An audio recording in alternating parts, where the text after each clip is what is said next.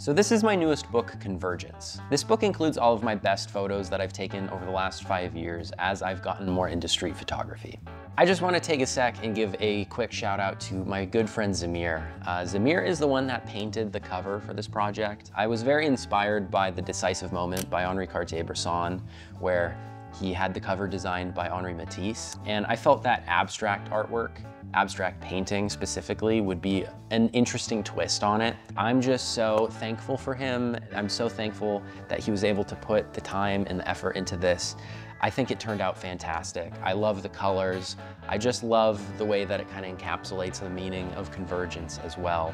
So big thank you to Zamir. So let's check out Convergence. I'm gonna show off some of my favorite parts of this book and give it a little bit more context. Just wanna highlight this dedication page. It says, "To those with whom our paths have converged along the way, reminding me that a new friend is always just down the street."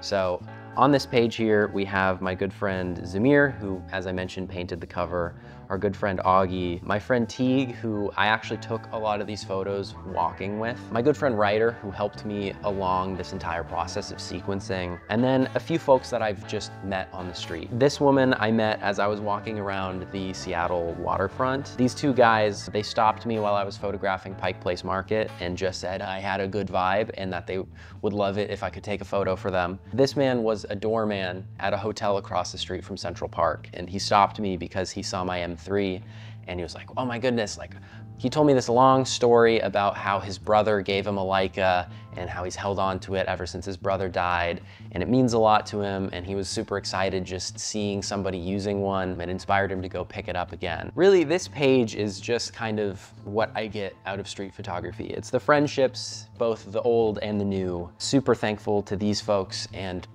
infinitely more people that I've met throughout this 5-year process. This collection of photographs spans the last 5 years since the creation of my first book, Sanctuary. Unlike the intentional approach I took with that project, these images were captured without preconceived intent. Despite countless hours spent wandering and photographing the streets, I struggled to find any meaning in it all.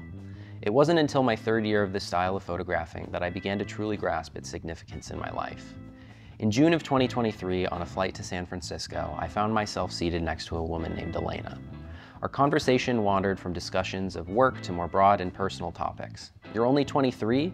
You have so much life ahead of you," she often remarked. As the plane descended, I asked her what advice she would give to herself at my age. Her response still remains with me. Quote, "You can't force learning yourself. Everything will come when it comes, and you just have to focus on aligning your experiences with your best understanding in the moment. Eventually, things will slowly begin to make more sense, and you will continue to align with who you've come to know yourself as." With those words, I thanked her and we parted ways. Since that encounter, I've approached my photography with a similar mindset. Rather than forcing meaning, I've learned to open myself to whatever touches my soul. This collection embodies moments that required only my presence and not my interference. I find it all so absurd that any of these moments exist, let alone the fact that they were presented to me in a fashion that has allowed me to hold on to, cherish, and share with you.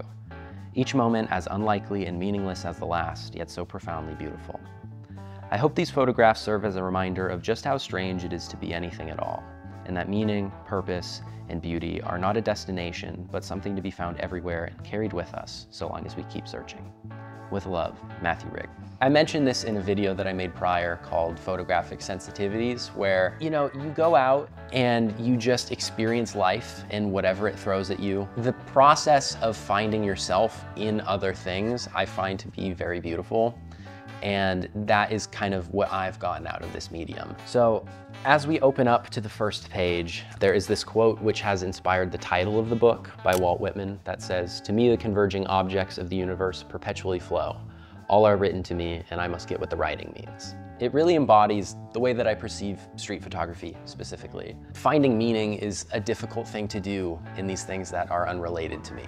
So the first photo that I really want to highlight in this book is the very first one. This is a photo that I took in Portland, Oregon on last Thanksgiving. When it came to me in the moment, I was just so astounded by it because I always try to find very like balanced compositions, and the moment that I walked by and I saw this dog on the bottom right third and this reflection of the sunset in the upper left third, right after Thanksgiving dinner, I just like went for a quick walk. I had my camera on me and this scene just came to me. That's kind of the beauty of street photography to me, is that, you know, I had no idea what was gonna come my way, if anything was gonna come my way on that walk, but it was just about being prepared and being open, and this is something that came to me. Another photo that I wanna highlight is the following photo. This is one that I took in front of the New York Public Library. I love that the lion here in the statue matches the pose of the dog on the prior page.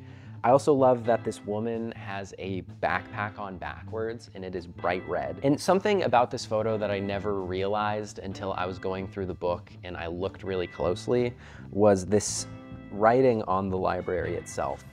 On here it says, "Beauty, old yet ever new, eternal voice and inward word." I don't entirely know what that means or if it has any application to this photo, but just the details that I find after taking a photo and spending some time with it is very interesting to me. So this spread right here is another one that I want to talk about. I just love the way that at a certain time of the year, in a certain type of lighting, I'm able to get these sort of silhouetted photos with really nice greens. What I aspire to do in my street photography is not so much highlight specific people, but more so highlight scenes. Like, I don't want to sound all like woo-woo, but like in a lot of ways, I just want my street photography to kind of highlight the human experience and be less about like individual people. And I feel like these definitely portray that in a good way, in kind of a way that I've intended. Both of these photos are like a year apart. At no point did I really seek out to kind of like make this a style, but it's just something that kind of came to be. Now, this is a photograph that I'm still so blown away by. If any of you are from Seattle or know anything about Seattle, you may have heard of a place called Aurora. I lived on Aurora for about 3 years. If you don't know,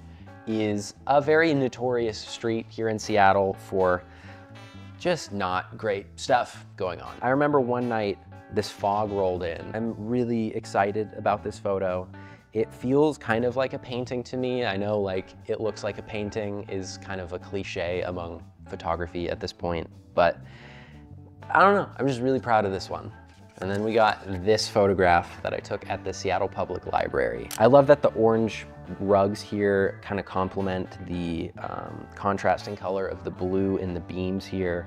I love that there's this woman working at the desk. It's one of my favorite photographs I've ever taken. I also want to highlight this photograph that I took on the subway a few years back. You know, usually I don't get this close with my street photography, but this woman looked so truly timeless. Like her outfit, her lipstick, the way her lipstick matched her bag, and the bookmark in her book. It just all, you know, with the orange in the seats on the subway, like this photo feels like it could have been taken at any time, and I love that. I absolutely guessed on the distance, but it turned out. So it must have been meant to be, I suppose. And lastly, I just want to talk about this final spread here. This is a photograph that I took on the Oregon coast.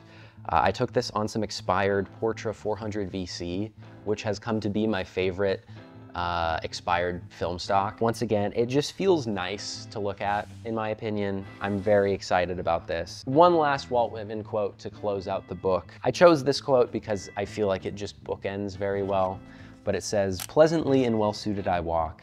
Whither I walk I cannot define, but I know it is good. The whole universe indicates that it is good. The past and the present indicate that it is good." There's something to be said about, you know, meaning being in the process and not in the end product.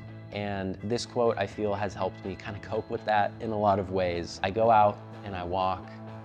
I don't know where, I don't know for what, but regardless, I know that in this process of walking and searching, that is enough for me. I'm very happy with how this book turned out. If you're interested, there's still copies available on my website. The link is down in the description.